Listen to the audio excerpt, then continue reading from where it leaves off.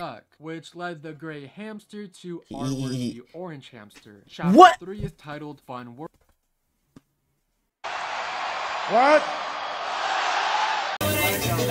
Hey yo, what the? Him wanting to lose his V-card to a spicy doll. In my other video, I claimed I was looking forward to losing my virginity to a forward slutty hot girl. I meant What? forward slutty. So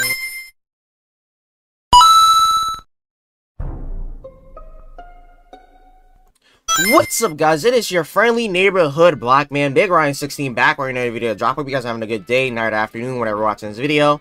And in this video, we're gonna react to YouTube's darkest animations by Morbid for fun. So if you guys enjoyed the video, please subscribe with the bell on us to get notified when I upload a new video. Comment what you guys want to react to next. Honestly, I feel like some of these dark animations are gonna be like OG like type of YouTube videos, like videos from like 09 to like 2013. So I feel like that's how some of these darkest animations are gonna come from. So yeah, I hope you guys enjoyed the reaction. Anyways, let's begin the reaction. On YouTube, you can post a variety of things such as vlogs, pranks, live streams, etc. But another niche on YouTube is animation. Throughout the years on YouTube, we've been blessed with amazing creators who make animations such as Meat Canyon and Lee Hardcastle. Whenever I think of dark animation videos, the first thing I always think of is Meat Canyon. Not gonna hold you, because most of his animation, except for like a couple, are always dark. And sometimes the man behind the camera is more disturbing than their content. In today's video, we talk about YouTube's darkest animations. The first person that we will be talking about is the one and only Meat Canyon. Of course. Hancock.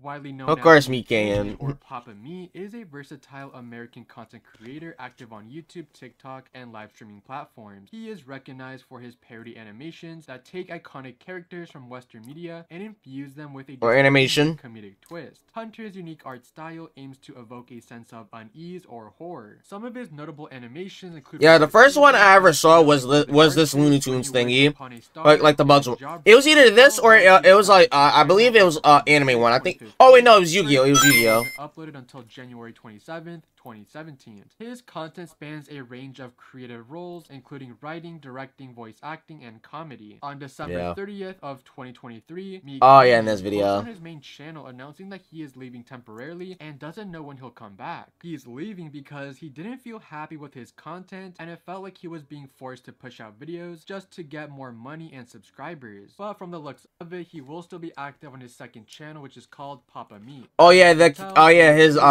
His second channel.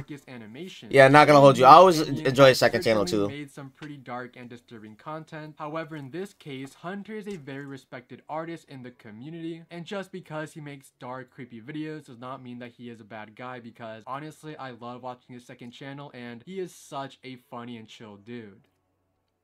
Missing Halloween. Missing Halloween stands as an iconic animated short film created by Mike and L, released on October 30th, 2015, and has amassed over 30 million views for its intriguing dark narrative. The film revolves around a boy named Nick eagerly awaiting his friend on Halloween night. Although the characters remain unnamed in this silent piece, fans have dubbed the main character as Nick. The animation kicks off with Nick spotting his friend outside, prompting him to rush out while his mother investigates the visitor. Following a snapshot of the two kids taken by Nick's mom, they embark on a trick-or-treating adventure. The story takes a poignant turn with a flashback to a year earlier, depicting how Nick and Mary first crossed paths. Nick, finding himself locked out, discovers Mary sitting on the curb in front of his home. A simple act of kindness, offering her a piece of candy, initiates their connection. The candy unwraps. Watch how this ends with someone dying. Watch how it ends with someone dying.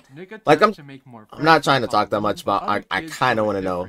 Curiously, despite being alongside Nick, Mary is ignored by those distributing candy during trick-or-treating, completely ignoring her and act like if she's invisible. Post trick-or-treating, Nick and Mary enjoy their candies on a hill where once again, Mary finds the message "You found me" on her candy wrapper. Upon returning home, a doctor is seen conversing with Nick's parents. Nick, sensing a peculiar situation, playfully snatches the doctor's documents, only to discover a diagnosis stating he has imaginary friends. The revelation that Mary isn't real leaves Nick desperate to prove her existence, yet his efforts are met with disbelief from those around him. Following this, Nick and Mary return to the hill, where Nick then touches her face to confirm Mary's existence. Mary, annoyed by Nick's constant touch, stands up and heads towards the wooden area surrounding them, marked with a danger sign warning of bear traps. Undeterred, Mary finds an opening and rushes into the woods, with Nick following closely. As they Oh no. Okay. No, I swear. She's leading him to a bad place. Oh no. Okay. And she's leading him to like a bad place. That's protected by barbed wire, and it says dangerous because of bear traps and stuff. Yeah. Oh no. Let's continue. Oh no. I feel like something's bad about to happen. Oh no. navigate the forest, unintentionally triggering bear trap. Mary eventually rests by a tree. Nick joins her unharmed, and they sit together to enjoy their candy. Notably, Nick's candy wrapper reads, "I found you," while Mary's wrapper states, "You found me." The animation then shifts with a white flash to the parents desperately searching for their son. Amid their distress, the parents eventually locate Nick. However, the revelation goes beyond a mere reunion, as it becomes apparent that Mary has been real all along. Nick lies next to her now decomposed corpse. Now, this short film is very sad and dark, but it is beautifully animated, and I do recommend the Okay, I gotta watch it after this. I gotta watch the full video after this. I gotta watch the full animation after this. Cause what is the... I gotta watch it to know the full context. I gotta watch it to watch the full context. Because the score is also amazing as well. Nelson's brother. This is a weird one. What in the world is that? On April 7th, 2019. What is that? This is a animation of a dog that's presumably Nelson's brother. You see the dog play with his spinning toy, and then this happens. Oh no. What was about to happen? Oh no.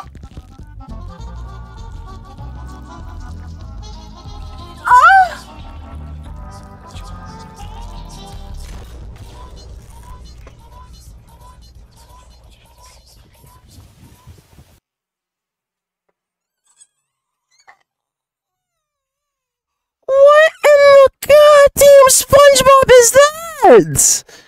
Dear God. What in the... Because this looks like something SpongeBob would actually do, just for like funny moments, but goddamn.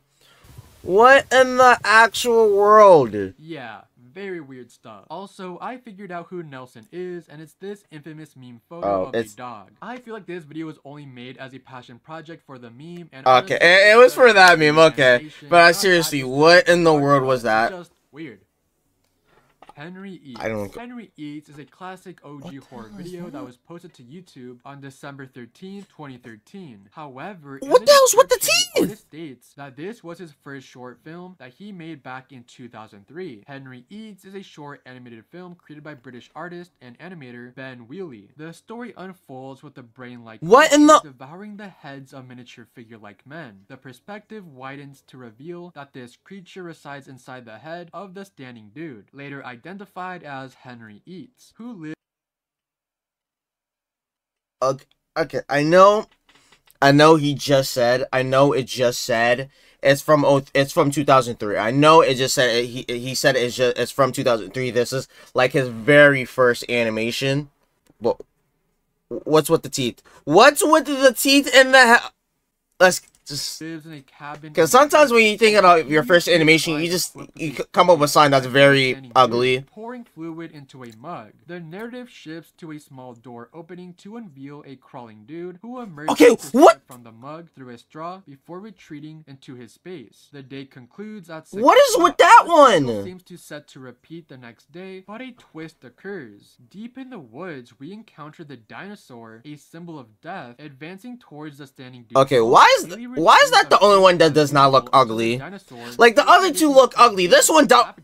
Proceeding to the standing dude, the dinosaur is poisoned for a similar fate. But the scene transitions back to the brain creature at the critical moment. The miniature men on the conveyor belt cease, signifying the demise of the standing dude. Outside the cabin, the headless standing dude appears at the window, accompanied by the haunting Henry Eats theme. The screen fades, concluding the short film. With all honesty, I have no idea idea what this animation means. It is pretty, I guess, means. Unnerving, disturbing, not really that dark, but it's not dark, but it's disturbing. It's massively disturbing. Like Lee Hardcastle. Lee Hardcastle, a British what is YouTuber and this? animator, gained fame for his graphic claymation videos. He started on YouTube in 2006 with the video titled 4 R Words in the Woods. Initially using toy G.I. Joe figures, he later incorporated clay in animations, as seen in Toilet Doom. Lately, he has expanded his collaborations, working with major players like Adult Swim, Bethesda, Disney, and others. Oh, Adult Swim? The claymation style sets him apart in the world of animated content creation. Lee is an icon in the claymation space, so I want to talk about my 2 personal favorite claymations that he has made. And before I get any comments saying that claymation is not animation, because this is not considered a cartoon, well, if you Google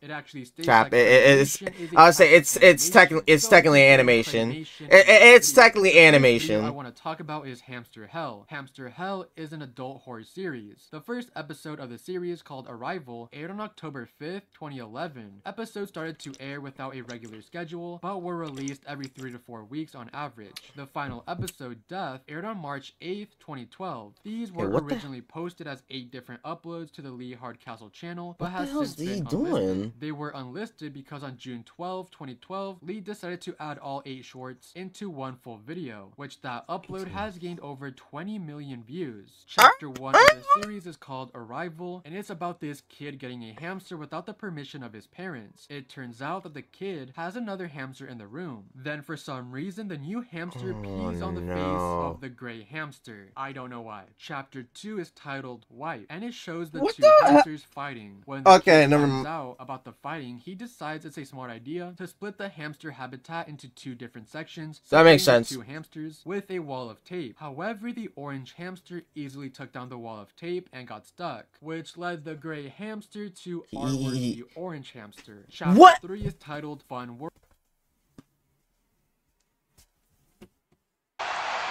What? Hey yo, what the f?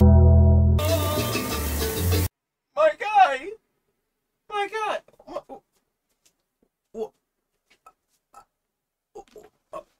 Okay, I get he pissed on you, right? I get that, right?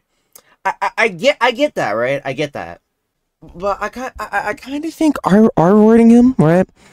I kind of think R-wording him is probably, I think it's more than getting pissed on. Not gonna hold you. Like, you could have at least got like revenge and pissed on him back, or you could have at least on him. I don't think you should have like. World, which the kid makes a homemade amusement park for the hamsters, where he basically is the orange hamster. Now to skip around a little bit, it is later revealed that the orange hamster is pregnant and gives birth to baby hamsters. The kid finds the baby pretty fascinated. The kid quickly grabs his Hamster for Dummies book. Watch out, it's because he got pregnant because of the gray one. Watch out, it's because he got pregnant because of the gray one. Despite reading this, the kid simply ignores that message and plays with the baby hamsters. After putting the babies back into the habitat, the orange hamster sees a delicious number 4 quarter pounder with cheese meal with a large Sprite and eats the meal. Then it cuts to the perspective of the gray hamster and he sees the mother eat its babies. Which, by the way, that's actually a real thing. So if your hamster has babies, do not touch the babies or else like, you'll remove the baby scent and the hamster will eat its babies. It's a true thing. In the next chapter, you see the kid's reaction to the aftermath. A lot of animals do that.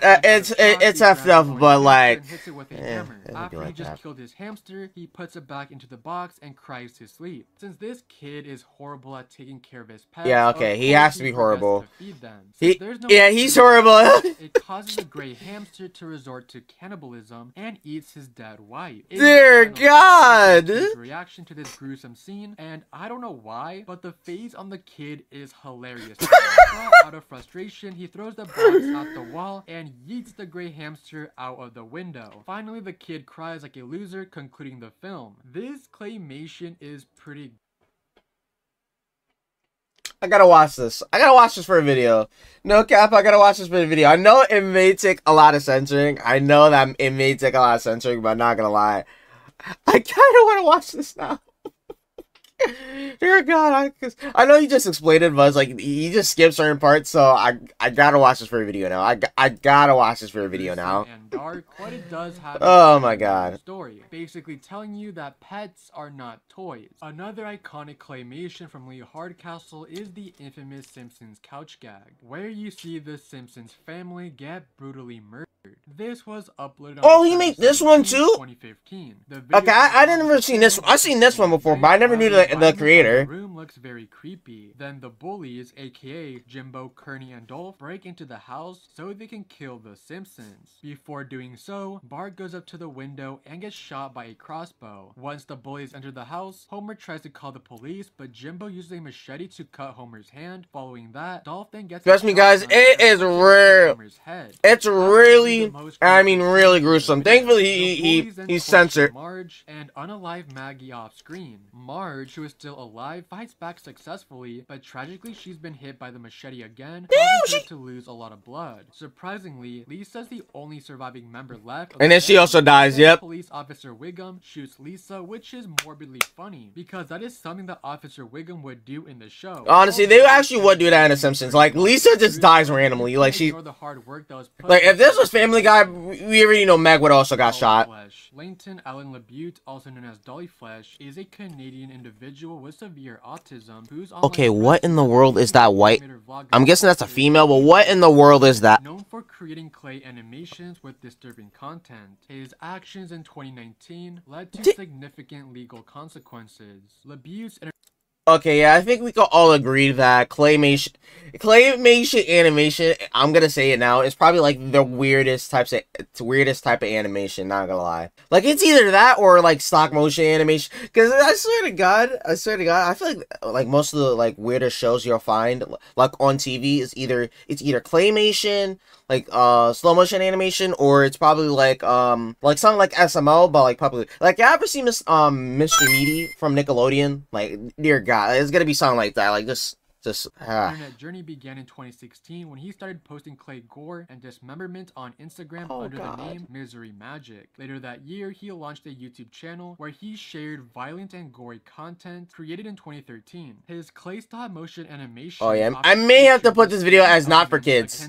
even though I already do that. Or Lee Hardcastle. Notably, one reoccurring character, Itchy the Clown, drew inspiration from the serial killer John Wayne Gacy. He's even made a sculpture replicating the Pogo the Clown painting. Now, all of his accounts have been taken down, but archives do exist. And oh boy, dude, his animation, claymation, photos, oh my God, are one of the goriest things I've ever seen, and I do not recommend to look up his artwork on Google. Just don't do that. I don't mean or want to praise his work, but I'll admit, he surely knows how to make stop motion and sculpt, which is a very hard thing to do from my personal experience. But what he makes is just flat out disgusting and disturbing. Yeah, I kind of question how people be making like this gory type of stuff. His work to a respected artist like Lee Hardcastle, for example, some may argue that it's the same. However, I would disagree because Lee's work actually has a compelling storyline to the animation, and plus, not every other scene is gory. There's an actual story being told within the claymation, but when it comes to Dolly Flesh's stop motions, there's no story. It's just kill, kill, and kill. Kill for last. Because we love dark humor. We love dark and shock humor. We gotta be like Family Guy. You know what I'm trying to say. In May 2019, LaBute posted a vlog on YouTube showcasing him playing with 3 new hamsters. Oh However, no. What did he do to the hamsters? Depicted the torture and killing of these animals through stabbing, amputation, drowning, crushing, and microwaving. Of course he does that to the... And authorities were alerted by concerned fans. Of course he does that to the... consequences when he was arrested on May 20th. R.I.P. to the hamsters. Like, for R.I.P. to the hamsters, bro.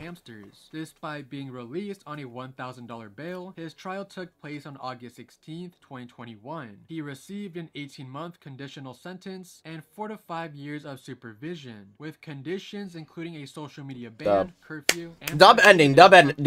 Yeah, he does not deserve to be out of jail. He does not to be out of jail just for that. Animal cruelty, lacking remorse. His arrest sparked protest for his imprisonment. leading to conditions such as the termination of his main YouTube channel in January 2022. A former friend revealed abuse. I usually don't ask for people to get terminated, but sometimes people really don't deserve to be on YouTube or have a channel. So honestly, dub termination, like dub termination for real. With bullying in school, he was clearly a disturbing individual, made disturbing artwork, etc., and he should be locked up for, you know, forever. Dolly Flesh may have been a creep by making his weird videos and, you know, well, what I just said, he's like a very disturbing individual, but him as a person is very weird, and I don't condemn bullying, but I understand why he was bullied, because one of the videos that he posted onto YouTube was him wanting to lose his V card to a spicy doll. In my other video, I claimed I was looking forward to losing my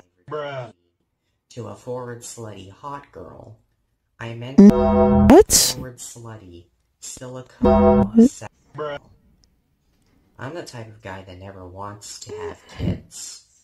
But if you decide to have babies with a girl, you don't have to worry about it starving or being Lock him up. Just lock him up. I don't want to hear that. I don't care. Lock him up. He deserves to be in jail. Who posts this? Or even one without like seriously, who posts this on the internet? Like, I want to know that now. Like, who posts this on the internet? Ear canals, which are stretchier than real human ear canals. If you don't have a poo fetish,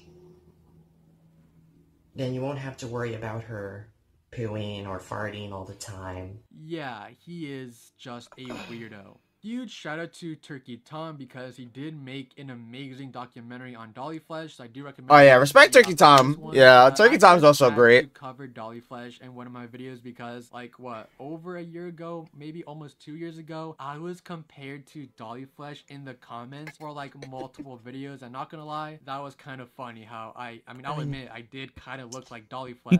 You kind of did. Not gonna lie. Look at her haircut. Like, god damn. Like, very funny joke. And, like, respectfully, Morbid, you kind of do. Respectfully, with that hairstyle, you kind of do. I didn't know who he was when I had that hairstyle, but that was funny, low-key. That was funny. But luckily, I don't have that hairstyle anymore. And that is the end of YouTube's darkest animations. Go follow me on my other social media.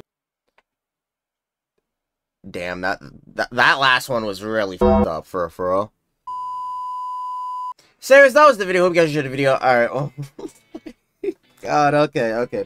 So my prediction for the animations being like early like 2010s was pretty like correct, because before like 2016 2017 where YouTube was starting to like age restrict like content like this, there used to be like so much like gore and like gory type of like stuff on YouTube where you could post, and unless it's like rarely, and I mean very like up, you could honestly get away with it, because sometimes YouTube wouldn't like take it down. So honestly, it's just, you could have posted it, and unless it gets like massively reported, YouTube wouldn't have taken it down. But nah, seriously, that last one was left up. Not gonna hold you. That last one, like, yo, RIP to like the hamsters, because why in the world do you think of like R-wording them, hammering them, using a machete, and then losing your V card to like a puppy? Like, I sometimes don't understand the world, and I sometimes don't understand animators who do stuff like this. Like sometimes you can respect their work, but sometimes I'm just like, dear God, you really like, I'm like low tier God, like. And give somebody else a piece of that oxygen and ozone layer that's covered up so that we can breathe inside this blue trapped bubble. Because what are you here for? So that was the video. Hope you guys enjoyed the video. Please subscribe with the bell on. It's gonna notify when I upload a new video. Comment what do you guys want me to react to next. So that was the video. I'll see you bros later. Bye.